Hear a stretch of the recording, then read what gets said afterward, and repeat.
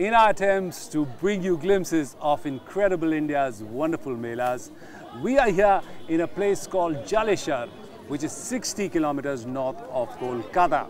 We are here to celebrate what's called the Charak Mela, and it marks the beginning of the Bengali New Year.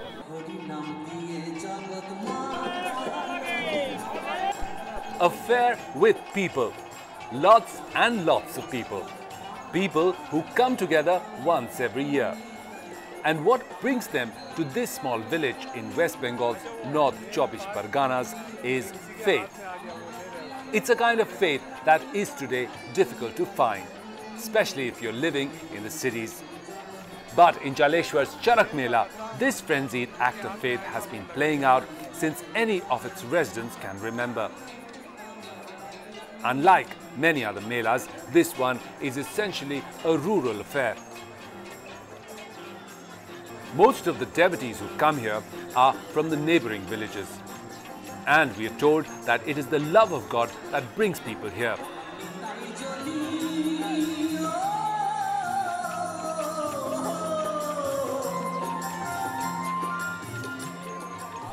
According to legend, the holy stone or the shivling that sits inside the temple was found in this very pond.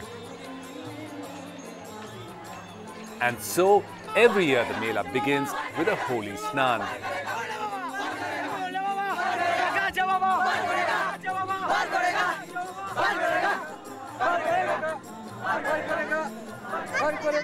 As you can see, there's considerable excitement here about the snan, which is about to begin shortly. People are waiting here around the edge of the pond, waiting for the announcement to begin, and then they'll go in for the dip in this holy pond.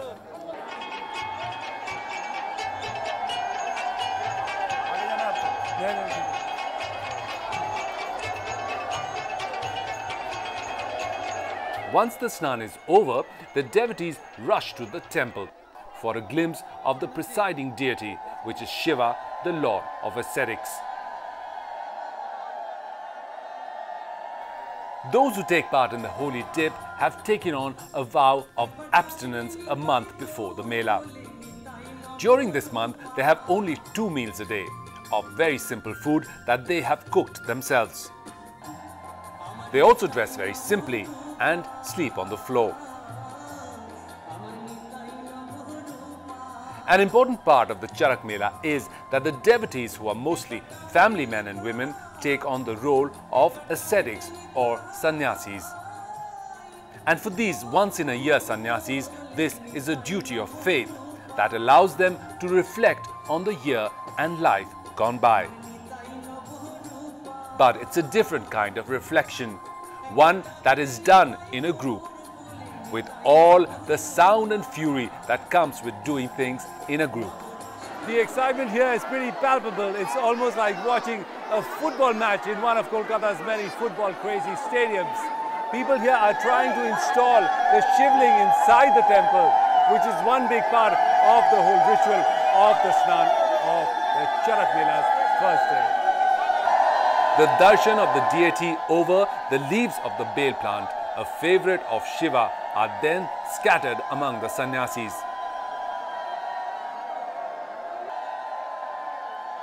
Those who get the leaves or pieces of them will keep them safely for the next part of the Mela Pujo. A fair like the Charak Mela seeks to remind people about the cycles of life, where seasons change, crops get ready, children grow up, and time moves both forward and full circle.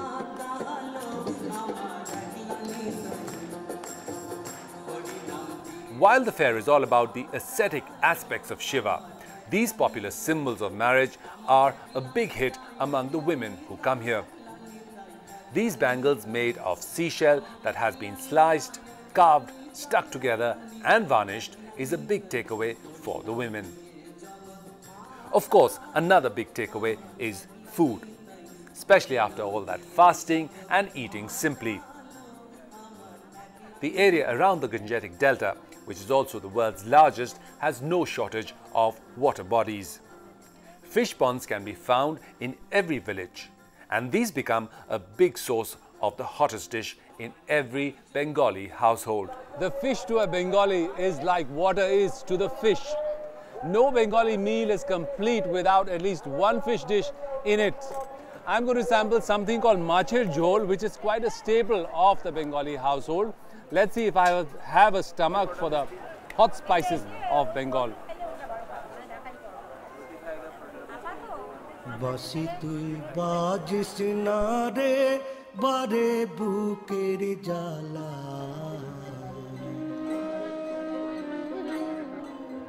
কেমন করে বোঝায় তোরে The Bahrupia tradition of northern India has its own version in West Bengal. It is a deeply spiritual exercise where the devotee tries to take on aspects of his or her favorite deity.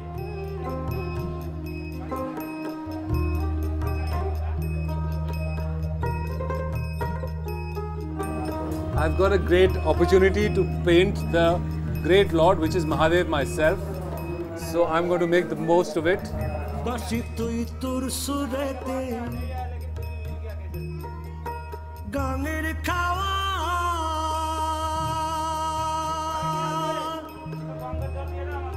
This not only makes them feel closer to God, but also helps create a visual drama that adds to the mood of the fair.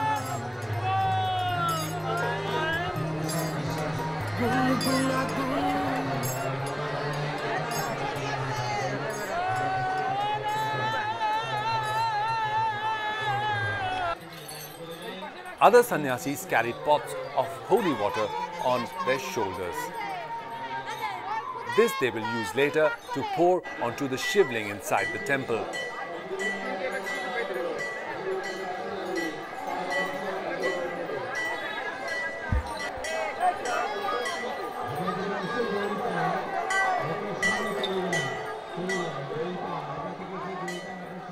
Most of the Charak Mela devotees will spend the whole night here. And here they will be treated to a rock concert-like atmosphere and a stage that has been set ablaze by a rock star-like singer of the Baul tradition.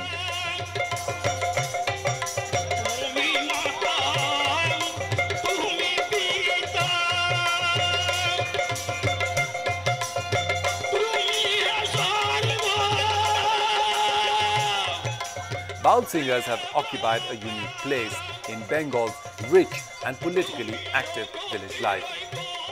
The singers wander from place to place, singing about love and of its amazing quality of transcending borders.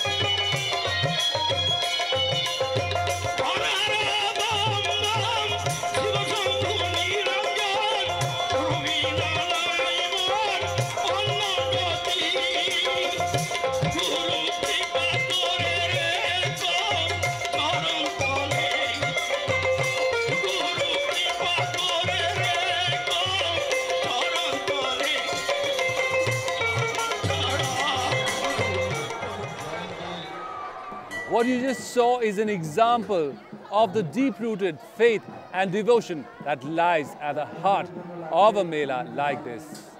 It's something that has equivalents all over the country, and it defines village life from across the four corners of India. With that, we've come to a point where we need to take a small break in our episode. When we come back, we'll take you to what is perhaps the highlight of the Charak Mela, so don't go away.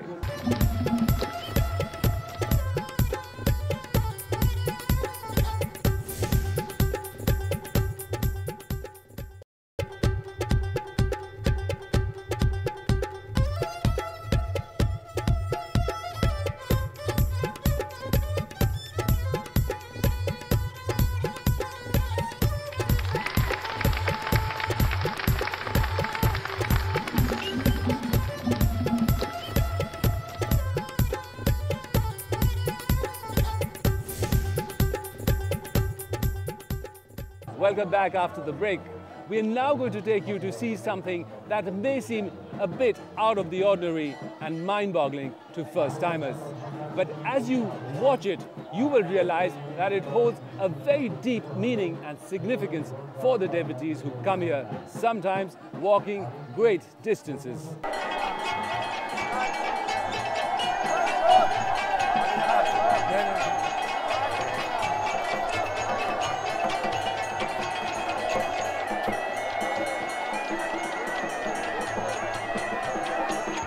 अच्छा वो mail पात भी किसी के हाथ में आ गया वो ले रहे हैं उसको वो देखो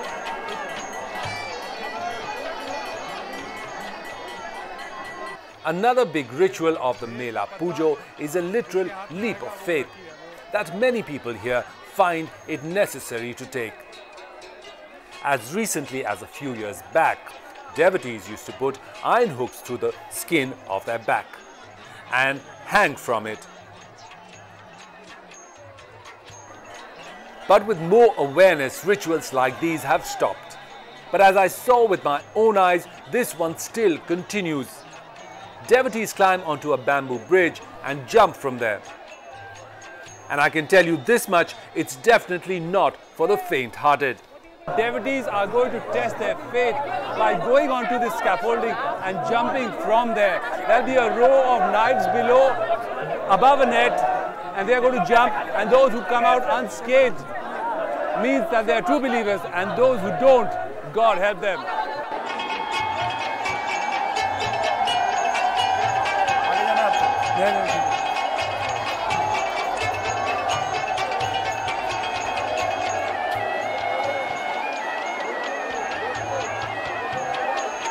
अच्छा वो मेल पात भी किसी के हाथ में आ गया वो ले रहे हैं उसको वो देखो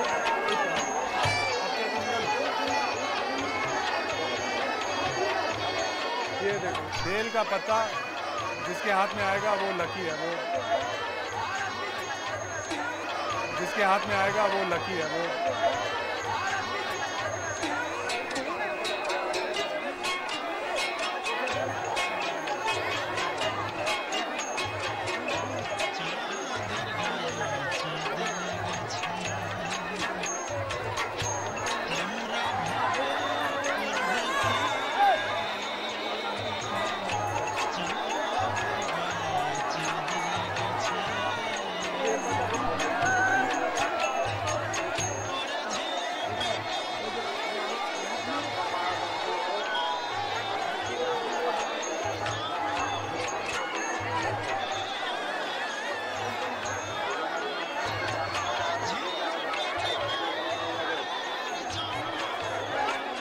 What we just saw was devotees jumping from a scaffolding onto a net that was made of rope and had blades exactly like this.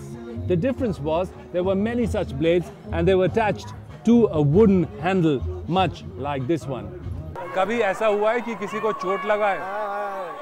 जिसका मन में सही नहीं है ना उसका यहाँ है चोट। अच्छा, कितना बुरा चोट लगा? वो इधर से कटता है, कभी इधर से कटता है। जिसका मन में जो पाप आएगा उसका ही कट जाएगा। और जिसका मन में भी कूदा है उसको कुछ नहीं हुआ। ठीक है? अब 2-3 पर ज़्यादातर लोग जब कूदते तो कुछ नहीं होता।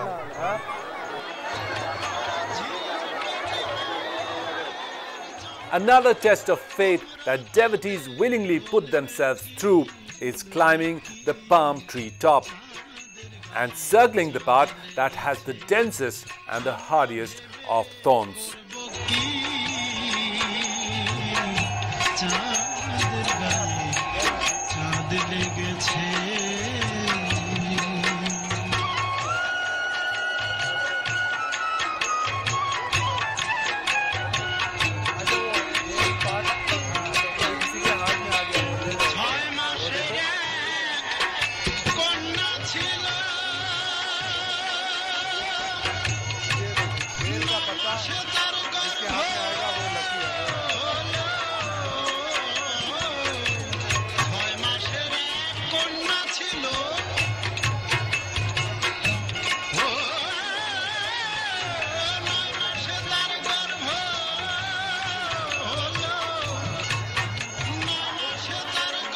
अभी जो हमने देखा लोग इसके ऊपर चढ़ के गए थे उसका क्या महत्व है, क्यों लोग करते हैं ऐसा? इतना मुश्किल से इतना आसानी से ऊपर चढ़ गया, इतना खिला से अंदर एक भी खिला भी नहीं गिरा, यही भगवान के देखने का मोहब्बत था। तो इतना आदमी भीड़ करके देखा, एक भी आदमी को कोई मुश्किल नहीं हुआ, कितना अच्छे से चढ़ गया, अच्छे से निकलने आ गया। और फर्स्ट जो रूल है उसमें एक पेड़ आता है, इसको उसमें निकलने के लिए ऊपर चढ़ा। Bengal is also known for its cornucopia of handicraft traditions. And since bamboo is found in great abundance here, one of the many attractions of the Mela is naturally the things made out of the humble bamboo. Some of the things that we see here are straight out of the village life of West Bengal. For example, this hat that is used by paddy workers to save themselves from the sun when they are working on the paddy fields. And this, of course, is इसको क्या बोलते? Souk. Souk. It's a souk that they use to sort of remove the husk from the rice. Those are mats that are made especially over here. They are very handy in the summer months when they need to sleep outside. बाहर सोने के लिए, हाँ, great. ये किसके काम में आता है? चालने का काम आता है। This is used as a sieve to sort of remove the husk from the grain. छानने के लिए आता है काम में. Again, these knives come in very handy, especially for workers like him who make stuff out of bamboo. Lovely. ये भी bamboo से बना है. Beautiful. As you can see, this is the most expensive item in the shop. It's for 500 rupees and it's quite lovely. इसको बनाने में कितना time लगता है? 2 दिन बहुत टाइम है. It takes him 2 days to make this, and that's why it's perhaps very expensive. It also uses a lot of effort and carving and patience.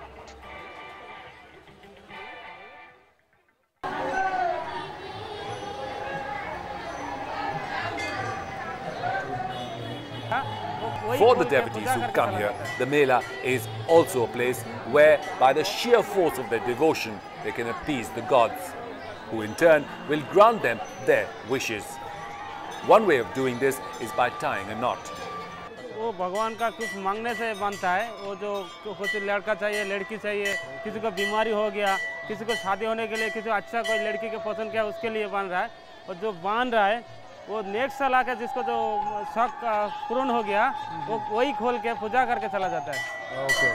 So as you can see, people tie knots over here in the stones and make a wish. And when that wish comes true, they come here and untie it and remove the stone.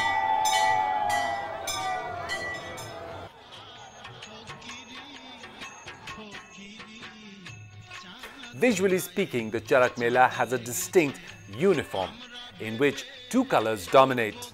And mind you, these aren't any randomly selected colors. Instead, they are very strongly associated with the deeper wisdom of the soil. यहाँ पे ज़्यादातर लोग लाल पहन के आए हैं, लाल या सफ़ेद रंग के कपड़े पहने हैं. तो भगवान का क्यों पहन के आया? भगवान का पूजा करने के लिए जो लेडीज़ लोग है उसका मेन पहनने का ड्रेस रेड कलर आता है, और जो जेंट्स आदमी है उसका मेन कलर वाइट कलर होता है. इसके लिए वो जो मदर है ना, काली है, काली का मेन पोशाक रेड कलर आता है. और जो शिव है, शिव का मेन कलर धोती पंजाबी आता है, धोती आता है. इसके लिए रेड कलर पहन के आदमी लोग आता है.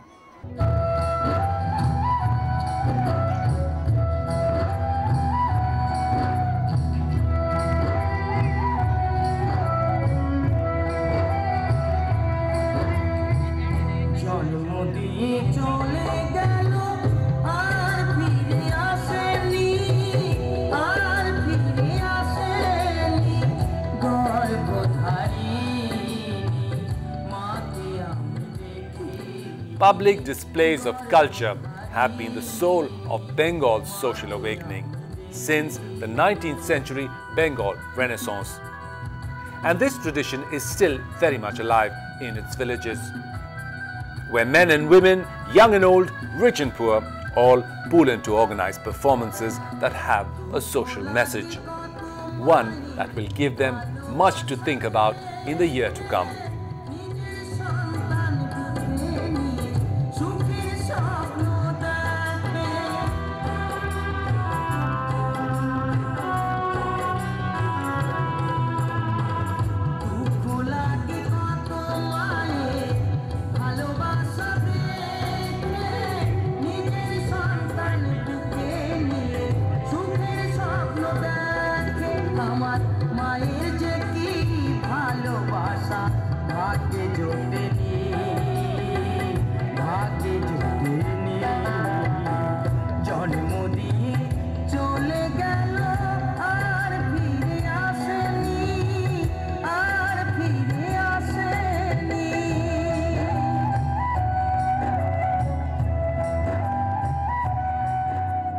new year, as you can see, has been full of fun, frolic and adventure. But we have to finish the episode with that. We hope that you enjoyed yourself as much as we did. Until the next